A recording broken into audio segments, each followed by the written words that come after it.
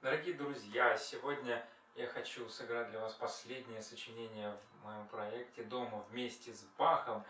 Это партита ре-минор, которая состоит из 5 частей, 4 из которых вам уже хорошо знакомы по нашим предыдущим вечерам. Это танцы: Аллеманда, Куранта, Сарабанда и Жига. Они все написаны в тональности ре-минор, которая придает немного скорбный и печальный характер. Открывает партиту первый танец Аллеманда, своеобразный монолог, вступительное слово к дальнейшему повествованию. Вторая часть Куранта, очень яркая, прыткая, придающая всему сюжету закрученный и невероятно быстрый и стремительный характер. Третье – это Сарабанда, которая здесь представлена в очень печальном, скорбном характере, напоминающее трагичное, траурное шествие, которое проходит и с последними звуками скрывается за горизонтами. Но вдруг мы слышим очень яркую и стремительную жигу. Это следующая часть, которая напоминает бурное стремление и движение всей жизни. И последняя часть, которая завершает эту партиту, это Чакона. Самое монументальное и масштабное произведение не только партиты, но и всего цикла в целом. Хотелось бы чуть подробнее остановиться на этой части. Изначально Чакона – это средневековый танец. В XVIII веке он приобретает более монументальный и придворный характер. И в эпоху барокко он трансформируется в вариационный самостоятельный жанр, к которому обращаются многие композиторы, в том числе и Бах. В этом Чакона очень похожа на пассакалию. А пассакалия – это вариационный жанр, который включает в себя определенную тему, сочиненную композитором, и дальнейшие вариации на нее. А Чакона – это те же самые вариации, но на определенную гармоническую последовательность и мелодию, которая проходит в басовых нотах, аккордах. Для особо интересующихся могу предложить последить в этой части за мелодией в басу, которая будет немного трансформироваться в следующих вариациях, но останется неизменной гармонически.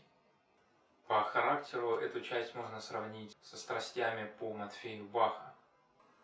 Сейчас проходите в зал, и пусть звучит музыка Баха.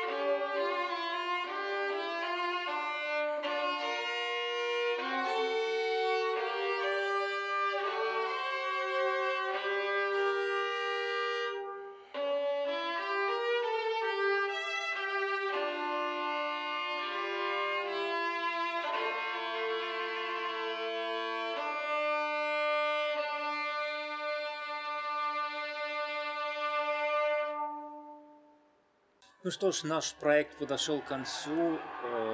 Мне очень приятно, что вы были вместе с нами. И надеюсь, что музыка Баха подарила вам много приятных и радостных эмоций и впечатлений. Я очень рад, что мне удалось довести этот проект до конца. И надеюсь, что в скором будущем мы сможем с вами встретиться уже в зрительном зале. С Бахом пора прощаться, но я очень верю и надеюсь в то, что его музыка будет звучать для нас всегда.